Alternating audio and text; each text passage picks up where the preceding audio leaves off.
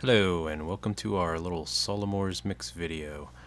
What I'm going to be doing here is telling you real basic stuff about how I mix things, and now I need to preface this by saying this is geared toward DIY projects that aren't recording in a perfect environment with perfect gear, and I come from a live sound background before I came into doing studio stuff, which I came into out of necessity because it was too expensive for us to record back when we first started at the beginning of home recording and all that.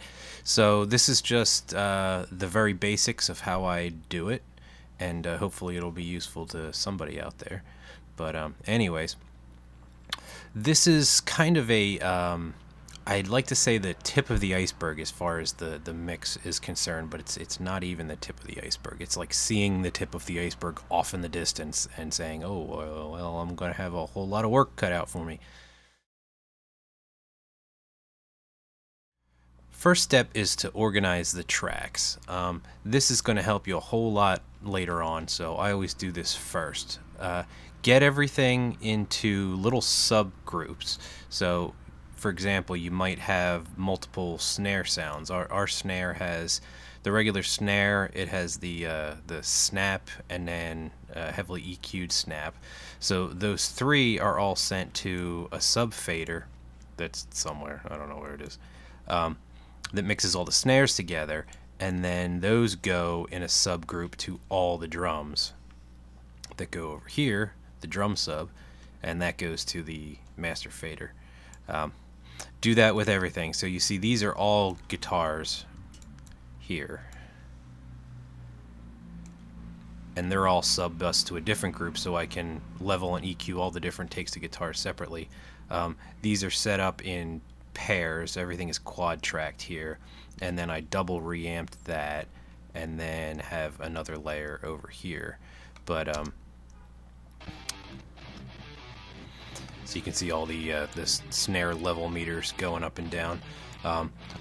1, 2, 3 of these are sent into 1, 2, 3 sub buses, and then they are sent over to the master guitar rhythm sub bus before that goes into the final thing.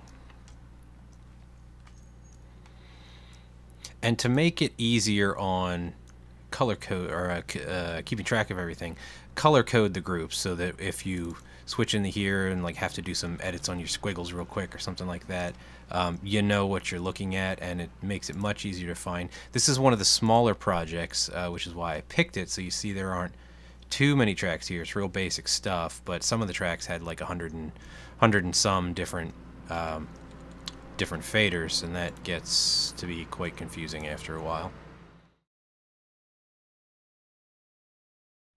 Step number 2 is going to be to frame out your basic EQs, and what I mean by that is you're setting the high-pass filter so that you're cutting out the low-end slop and rumble, and basically you're just taking any non-musical noise and getting rid of it so you don't have to worry about it later on. So what I like to do, I mean, after a while you get to know the ins and the outs of where you need to set everything, and since, like I said, I came from a live sound background, so I'm fairly familiar with all that. But this is just a little freebie plugin from Vexango called Span, and it lets you see the frequencies of what you're working with, which is very nice. So you can go like this, and we're going to solo out the bass. And you can see there's a whole lot of low-end stuff here. This is basically the bottom of human hearing. Below like 30 or 40 for metal stuff, you don't have a whole lot musical, so we can lose all this here. All that's really doing is it's going to be tripping out your compressors and making them pump when you get to the final master stage. So we're going to cut that slop out of there, and I already have this channel set up, but I'll pull up an equalizer and show you what I do. On the bottom, just set it real steep right here, and then pull it up to whatever.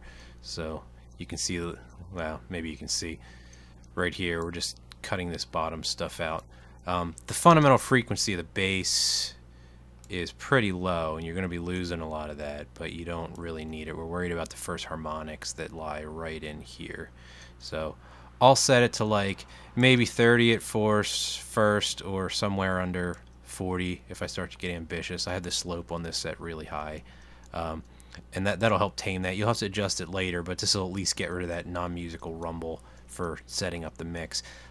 The other thing that you're going to do is, if you have anything weird and peaky down in here, set a real narrow filter and just start to sculpt some of the low end. So some of that might be hum or rumble from, you know, the mic sitting on the ground or something like that, but you just find those frequencies and cut them. This is the stage where you do that because that's non-musical noise. And then optionally you can sculpt the high end a little bit if you're not going to leave that alone. We'll do a little bit more of that later, but if there's like non-musical hash that you don't want in there, like this is the bass, so really anything up above this range here is going to be a lot of like pick, scrape, and fret noise and that type of thing, finger noise. So you can safely cut a lot of that depending on how chimey you want your bass to be. But I'll be pretty timid about cutting that until we get to the tone sculpting phase. But you can set that, you know, fairly high and just get all this crap out of the way of the snap of the snare, the click of the click drum here, and then the cymbals that are going to be up here. Now the next thing we're going to do is talk about frequency variable dynamics. So dynamics are your compressors and that sort of thing. Frequency variable means they're, I'm just referring to, you don't want to squash the full frequency range, you just want to control certain frequencies that might get a little bit out of control. I can't go into too much of that right now, but I'm going to talk about the guitars because they're really, the guitars and the bass are the worst offenders here. Right here in the guitar range between like 160 and, you know, 240 or so, this is where the guitars are going to be interfering with your the meat of your drum sound, the fundamental note of your snare drum. So you want to kind of keep those under control. And this range is also the range that gets a little like when you palm mute. So usually what I'll do is I'll find the fundamental frequency of the snare, and I'm just gonna set it, you know, assume like 180, 185, something like that for our purposes, and then I'll set a dynamic EQ right there, or a multi-band compressor, just to bring those down when it chugs.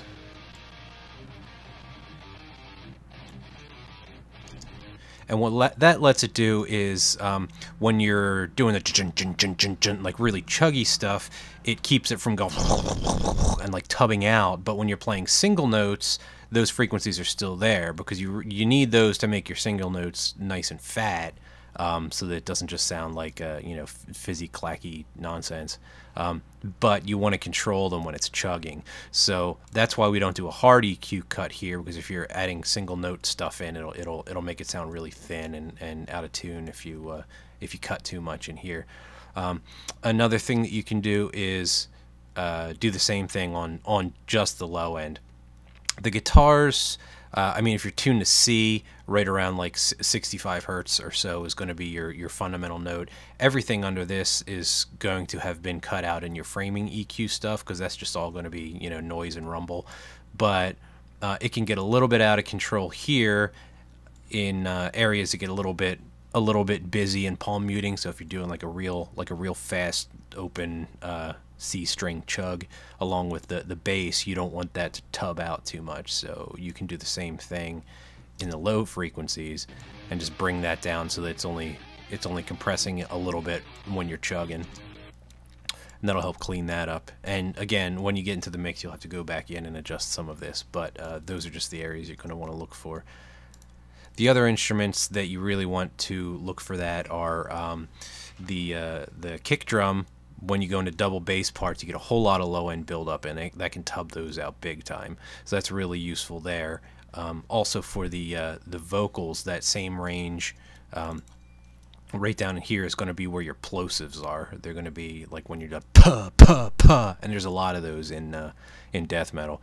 So that's going to be under like 150 or so, but you don't want to lose the throatiness of the meat of your vocals in here, so you don't want to necessarily cut all that with a hard EQ. So I'll do a dynamic EQ like this, and then just find some regular like low vocals and set the threshold of the EQ here so that it's just barely touching on those.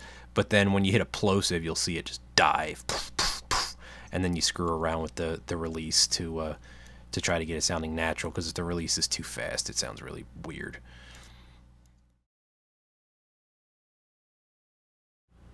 Next thing we're going to do is what I call the hard dynamics, or the regular dynamics. It's the full frequency range stuff.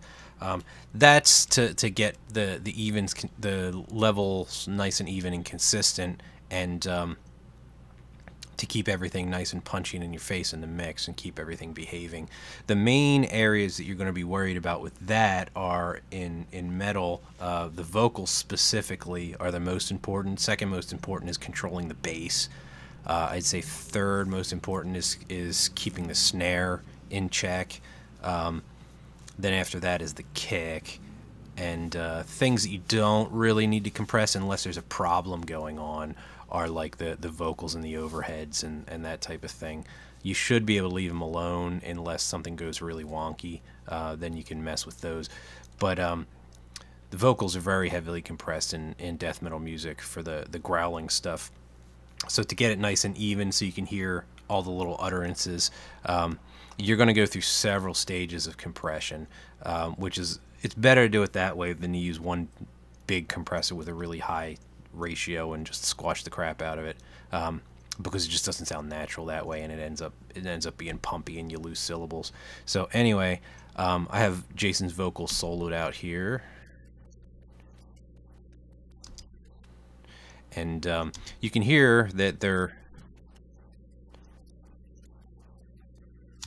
nice and consistent there. I have it set through a couple different stages of compression. So the first one I have right here is a peak compressor, just to catch the big peaks and keep them from screwing up the slower compressors later on. So it's set real fast. I have the attack down as low as it'll go. RMS is set to peak, and then I have the release like 10 milliseconds or so, like 8 to 12 milliseconds, something like that. And that's just going to kick in down here just on the peaks, so it'll cut like between 3 and 6 decibels off just the peaks. And really loud stuff, it might peak up a little bit over 6 dB, but you don't want to squash it too much with that, since it's such a quick release. Otherwise it starts sounding a little bit pumpy and weird. The second stage I go through is a little bit slower. This is like classic vocal compressor settings, soft knee 4:1 ratio, whereas the peak compressor was like 10:1. It's almost a limiter. It's real severe. This has a slightly longer RMS length, so it'll sense a little bit longer to see what it's supposed to compress. And then the release is set pretty quick, but in time with the music. If you have a compressor with a program-dependent release, meaning that it's slower for the louder utterances and quicker for the quieter ones, you could do that. I have this set in time with the music. I think like 47 milliseconds was a duration of a musical note that was relevant here, so that when it releases it pumps on a note and doesn't pump between notes and sound really weird. The third compression I have going on is even slower than that. So I have that to set to pick up where the other one releases, and then smear that release a little bit more with a pretty gradual ratio. So this one's just smoothing things out a little bit more. It's keeping levels in check from section to section as opposed to utterance to utterance, and making that sound a little bit more natural. So that's really, this is for the sake of the screaming parts, and when you get to the growls, it's not going to cut it down as much, so the sections sound more evening. There's a little bit less mixer automation that you have to do later on. And then I have it set to some program-dependent limiters here, and I have those cutting a couple decibels off each of these, and then there's a safety clipper at the end. So that's just for any peaks that are above the max that manage to make their way through. Because I can't seem to find a compressor that's fast enough to catch those. I have a clipper, so it just hard clips those, the little initial like ka pa, if you have like a hard consonant that comes in at the beginning of a loud phrase. Next thing we're going to talk about is complementary EQ, and that just means you're finding each instrument's space in the spectrum of the mix and making sure that nothing is interfering with the important frequencies. The main areas you're going to want to look for will be making sure the guitars don't stomp on the vocals. So you want to find the vocal fundamental frequencies and then cut those a little bit in the guitar, maybe boost them a little bit more in the vocals. And then you want to make sure that the snare and the guitars aren't fighting with each other in the lower mids, and the kick and the bass aren't fighting with each other. So those are all things you're going to look for. What I like to do is I'll take something like, where are we? Where is my, there's the kick. I'll go back to span again and solo out the instrument like the kick here. And you see our fundamental there is around 80. We've cut everything under 40 by now, and right around here is where we want the kick drum to be sitting. The bass is going to be sitting a little bit below it right here, and the guitars are going to sit a little bit above it in this section here. We have our snare in here. Our toms are going to go from guitar range past snare range. The clacky attack part of our bass is going to be in the middle here. There will be a big scoop for the guitars with a big hump for the vocals, because there's a lot of meat of the metal vocals between, like, 250 and 600 or 700 or so. A little bit higher if you're doing like barky hardcore vocals. And then you're going to have a little peak in your bass from somewhere between like 750 and 1K. Then you have the kind of honky frequency of the guitar that you'll have to mess around with, and then all of the upper harmonics here, which is just a nightmare in and of itself. But basically the attack of the toms is going to be right around here. You're going to look for the scratchiness of your guitars in this range here. And a little bit above that is going to be the presence of your vocals. A little bit above that is going to be the snap attack of the strainer on your snare drum. And then the kick drums here, and anything above that is upper harmonics of like reverb decay, or all your cymbals are going to be up in there. And some snare stuff will be in there too, but not quite as much.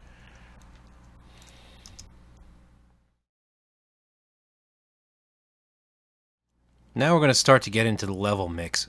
What you want to do is find your instruments that are going to be up front in your face, and you're going to set them as a max level, and nothing goes above that. So that's useful because you can use it as a reference in the mix and say, okay, whatever this is my 0 dB, and everything has to stay below that. So if I can't hear the guitars or something like that, or I can't hear that important instrument, instead of boosting that important instrument, you're going to cut everything else until you can hear that one. And that'll kind of keep you honest, so that you don't run into the problem that you'll have often, which is like, oh, I can't hear the guitars, so you turn up the guitars. Oh, I can't hear the bass, so you turn up the bass. Oh, now I can't hear the vocals, so you turn up the vocals. So anyway, for the Solamors recording, the mix is very vocal centric. So the vocals, the main vocals, are going to be the loudest thing in the mix. So right here where it says 3 dB, nothing is going to go over that for any significant amount of time. Everything else is going to be under it. Usually traditionally, the kick is what you base everything around. Nothing is louder than the kick. That kind of flip-flops with the snare every once in a while. Like I said, we made this very vocal-centric, so the vocals are the reference point for your mix. And then everything else is just pulled down accordingly. This next section is going to be a real glib overview. It's tone sculpting EQ, and this is really the These are the hard and subjective parts. It's also very time consuming and requires a lot of listening. There's not too much I can do to go into this in a short video, but the basics of it are you want to fix any mix problems you have in here remaining. So any mic position problems you might have, if the vocalist is swallowing the mic and you have a whole lot of proximity effect, like building up your low end and making it woofy, you want to go through and cut that out a little bit. Or if you're using like a real warm mic and you want a little more presence, you have to go in and cut a little bit of low end out of that. For guitars, it might be if you have a weird like resonant peak in the low end of your cabinet when you mic that up that gets weird when you're like chugging notes, you could go in and cut that. Little problem frequency buildups, like, you know, if you have a really busy double kick part and it tends to dominate the mix on some sections, you might want to go in and cut that frequency out. Also, if you don't have enough snap on your snare drum, you're going to boost that, and your toms and all that stuff goes in here. And I don't have the time to go into all the basics, but or all the details. But as far as the basics, for death metal type stuff, I usually don't touch the vocal EQ at all, except to add a little bit of presence and to control the low end. And I really only do that so that I can tweak it and keep it consistent from song to song. So this is the basic frame out of the EQ on Jason's vocals. It has a gradual roll off under like 100 or 120 or something like that. It could even go down as far as 80 if they have a real deep voice. But that's just for the woofiness. And then I have a little bit of roll off up on the top here, just to keep any weirdness from interfering with the vocal or the cymbals up there. As far as like the meat of the EQ, this is how I have it set up with Jason's voice. It's kind of a gradual thing here. I want it to be a little bit present in there, but not honky. So I take that out a little bit and then bring it back up here. So my meat of my guitars is here, and my meat of my snare is here, and the low part of the vocals is right in the middle. And then below that is where it starts building up with the kick, the toms, and the bass. So this area I try to keep a little bit cleaner. This area right here is where the main tone of the vocals is going to be, and I try not to mess with that. You see there's like a kind of a gradual scoop there because where they recorded it, their mic ended up being really warm, so to get to the phrases nice and articulate, I had to take a little bit of that out and then boost a little bit up here in this is the presence up here. This is just for the ambient sparkle on the sibilance, to make it sound a little bit more glittery. And then this is your high end right here. I took it up around 5K. It's where it kind of sounded best to me. It can be lower, like much lower down here, or a little bit higher. That's just where it kind of sounded best, where it sat well with the clack of the kick drum and the peak of the snare drum that's up high. But yeah, as far as the vocals, those are the only little things I might do. I also don't like to touch the guitars at all. I'd rather go back and re-mic or re-amp the guitars than go in and try to fix it with EQ, because the more you mess with the guitar's EQ, the more they kind of sound plastic. And a lot of people like the really super processed, like uber tight guitar sound these days. I'm a little bit old school. I like it to be a little bit more natural and raunchy, and I like it crunchy but not super inhuman tight. So I might go through, and this is the only EQ that's on the guitars, so I kind of did that to emulate the resonant curve of like a Pultec. So it goes up a little bit and then cuts out the fizz up top, and then this woofiness at the bottom is gone. But if there's a little peak at the cabinet resonance at like 90 hertz or so, and then I put a bigger peak up here at like 140-ish, because there was kind of a little lull there. The bass was, the top end of the bass was kind of like, or the top end of the bass frequencies of the bass guitar was right up in here, and then the snare didn't kick in till here, so I kind of boosted it up in that area just a little bit. And then I listened to that, solo it out with the snare, and then when they started fighting with each other, I'd take it down a little bit. The second part of this is if you have something like the guitars that are panned left and right and you want them to sound wider, do complementary EQ cuts and boosts on each side. So the left side guitars I have cut at 160 and I have boosted at 3K, just like a decibel and a half, not very much. And then I did the opposite on the other sides. So my left guitars are, you know, cut and then boosted, and then the right guitars are boosted and then cut, and that kind of gives you the impression that it's a little bit wider. Also, to get width, you want different sounding guitars on each side. So when I reamped them, I used different guitar left than I did right, and I also use different amp settings left and right, and that all kind of makes it sound wide. There are artificial wideners, and I use a little bit of that on the master, but not very much, because it makes it sound like you know, your guitar is on a stage that's, you know, 200 feet wide or something like that. It's also something you have to watch out with the overheads. You don't want to push them too far out to the sides, because then it just sounds unnaturally big and splashy. And, you know, like I said, some people like that in the modern metal context. They like it sounding big and wide and polished and unnatural. I like this to make things sound a little bit more natural.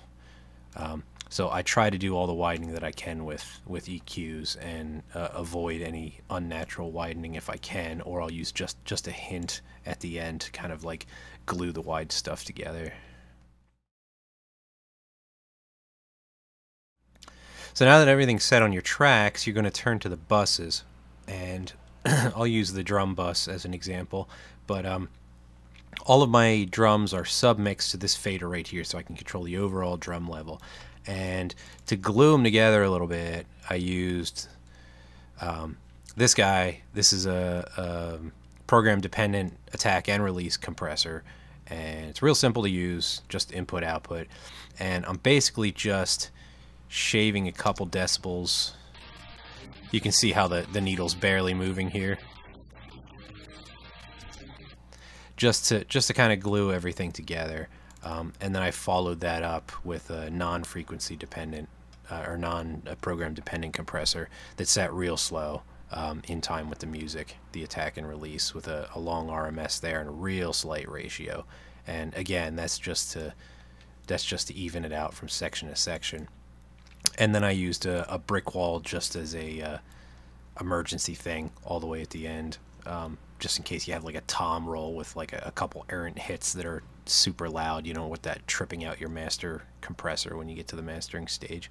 And then also you're going to do your final EQing here. So this EQ right here on the drum bus looks a little bit weird, but what I did was there were peaks in the vocals right here, and then there was a lull in the vocals right here.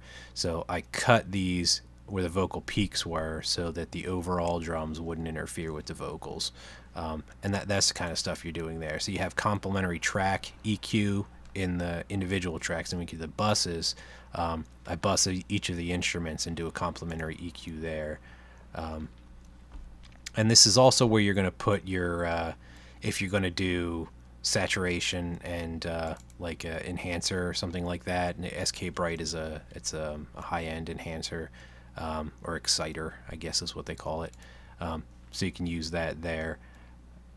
And your saturation, which is, use something like this. This is another freebie from Klanghelm. Or like I think I use Real Bus for a couple other things, which is, it's pretty nice. It's cheap too. I think it's like $12 or something like that. It's a tape emulator. It's pretty useful for gluing the stuff together and saturating it so that the low end sounds coherent and thick, and the things don't sound like they're standing out on their own. If you don't use saturation, a lot of times you'll have the effect of whatever is loudest and brightest sounds like it's riding on top of everything else as opposed to sitting with it. That's really tough, especially in metal vocals, because your vocals are real compressed and in your face, and even and loud, and you don't want them to sound like they're surfing on top of the music. You want it to sound like you're singing with the band. So you'll saturate that a little bit to get it to sit in there. Now we're going to get into effects a little bit, and with effects, there aren't really hard and fast rules like with other things. It's kind of to taste. Jason wanted his vocals pretty wet, so I left a whole lot of room for vocal effects, and everything else is pretty dry except for the snare and the guitar solos. The guitar solos and the lead vocals I treat kind of the same, but I'll make the solos a little bit wetter so that it doesn't sound like they're a little bit harder to get to sit properly in the mix than the vocals are. So you don't want those to sound too much like they're riding on top or in your face. So I'll affect those out pretty good. For Jason's vocals, I have delay, reverb, and another delay after that. That's pretty much it. And then I have a sub reverb that I set up, which is just one fader with like an ambient reverb with a lot of the low end rolled off of it that you can bus the aux tracks to, or individual tracks, so that they kind of sound like they're all playing in the same room. You don't want a lot of that. You won't even be able to hear it in a mix. Like when you have something soloed out and you play and you adjust the levels, if you just hear a hint of it, that's enough. That's all you need. Because once you get into the mastering stage and you're slamming the compression, that'll get really obvious if you have too much of it. For delay, I have them set pretty quick here and pretty slow here to note values, and you see how little they're mixed in, like 1% half note going to the right, and then 10% of the quicker one going to the other side. And that's just to help it, like I said, sit in the mix a little bit so that it doesn't sound really dry and demo-y. You don't want to overdo that too much, or you get, you know, really big, sloppy, weird sounding stuff, which is fine. You know, like Strapping Young Lad and Devin Townsend project, like they do a lot of delay stuff, and he sends his delays out to an EQ and sets them on, you know, infinite repeat, and they mush into infinity, and that sounds great for that style, but you might not want that if you're trying to do something that's not as big and wide as his stuff is. And like I said, there's another delay here. This is set eighth note and quarter note, 1%, 1%, just a real little, going left and right just to give a little bit of motion. And I used a convolution reverb with a medium hall, like a medium wooden hall. Again, 5%, not mixed in very much, with a lot of the low end rolled out of it so that it doesn't tub out. I have that all the way up at 318 hertz. It'll get real nasty if you have too much low end in your reverb. And then a delay, and I think the ambient reverb I used was just like a medium guitar plate reverb or something like that. The snare reverb is the other thing that's going to get a whole lot of stuff. For the snare, I usually use 2 reverbs, and I'm just using Freeverb because it's pretty awesome and it's cheap. It sounds cheesy by itself, but in the mix it sounds pretty good. If you use a big, thick, rich, like convolution reverb, like a hall or something, it can get really sloppy, and your snare reverb ends up mushing out a whole bunch of the stuff. You'll run into problems with your keyboards and your cymbals. So anyway, the first one I have set fairly small, so that's like a room, and then the second one I have, well, I have this backwards. Anyway, this is set to kind of a room, and then the other one is set a lot bigger. I'll have that at like, you know, 0.8 or 0.9, and then mix them in accordingly. These happen to be the same level, but that's not necessarily the case. I also have them delayed a little bit by like 17 milliseconds so that they don't interfere with the initial hit and decay of the fundamental. So usually that's going to be between like 10 and 25 milliseconds or so, depending on the music and how busy the snare parts are. But for this song, 17 seemed to be the best to let it kind of like have a nice dry attack and then let the reverb bloom in a little bit. And I don't have a lot of snare reverb on this track, just enough to make it not sound, you know, like I said, demo-y. But that's what's going to help make your snare drum sit in there and not sound really mechanical like it's sitting on top. I also EQ the snare pretty hard before it gets into the reverb. So this EQ curve just applies to the reverb, and you see how much low end I cut out. There's a shelving filter there, and then, you know, real hard high pass filter here, and a more gradual one for the high end stuff, because you really just want to catch the meat of it. And then for the smaller reverb, I have a little bit more high end content and much more aggressive cut down here. So that's kind of be your kind of pre-reflections in your room, and then you have your your main reverb up here. That's a lot more of the meat of the instrument that's gonna bloom a little bit after the initial hit.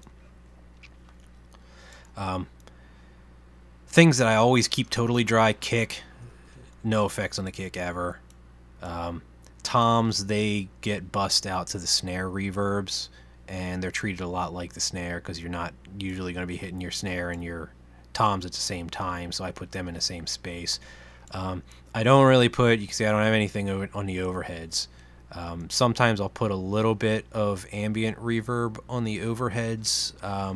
If a whole lot of the room came through in the mics and the room sounds really small and boxy, I'll do that to make it sound like it's a bigger, more expensive drum room. But a lot of times you won't even have to worry about that. If you go too crazy with reverb on the overheads, they just end up sounding like swishy messes. And the last thing I'm going to cover is master bus effects. And this isn't for the mastering, this is just for listening back purposes, and you should be able to toggle these on and off. The reason for that is things, you want to be able to hear relatively what it's going to sound like when it's mastered, and things get a little bit more compressed and brick-walled. So I will set those in a general chain. It looks like an EQ that sort of frames everything out like that. This was specific to this song, but it ended up being a little bit too bright, so I did a real gradual thing and then just kind of cut everything out around, like, 20 hertz or so. It looks more severe than it is, but then I send it to a couple different compressors, and these are all barely on compressors, so they're going to shave like a decibel or two off each, not too much. I used Airwindows Logical as like a barely on compressor. That's a pretty nice plugin. It's like 50 bucks, I think. M compressor, you can see I set this a little bit slower, so that's set 42, 45 release and a real gradual ratio. And like I said, that's just going to shave. That's barely even going to blip up here onto 0 decibels. And then you can do a slow compressor after that to kind of glue the sections together. So you can cut a couple decibels off, like no more than 3, and have a real slow release time set to a note value, like a half note or a whole note or something like that. And if you have real weirdness from section to section, you can even set it a whole lot longer, like 5 or 10 seconds or something like that. So if you pop out of something and into something else, it'll gradually rise to the volume that's coming back in. After that, I use a little bit of saturation and exciting, so I use Real Bus there, and this will just barely blip up into 7. That's just to make the low end of the mix sound a little bit more coherent. Some surgical EQ after that, maybe to take care of some problem areas. I had a boost up there because I was losing the low end of the kick and the snare or whatever. Any spatial effects you want. If you do want to go with like a super wide sounding recording, when you push things out to the side with like a Haas effect spatializer or something like that, it's going to have the effect of making all the instruments that are on the side sound louder than everything in the middle, obviously. So you could all of a sudden lose your vocals and your snare, your kick and your bass, and have your guitars and your cymbals and toms be really loud. So you want to have that when you're monitoring, you could toggle on and off to check those levels so that you don't end up screwed when you print the mix to send it off to the master. And then your brick wall goes at the end of that. So I have this is another freebie from Melda Productions. I have that with a little bit of saturation there, and that's just going to bring it up to, I have it set to bring it up to -9 dB, which is reasonably quiet for metal recordings, but that's hot by traditional standards.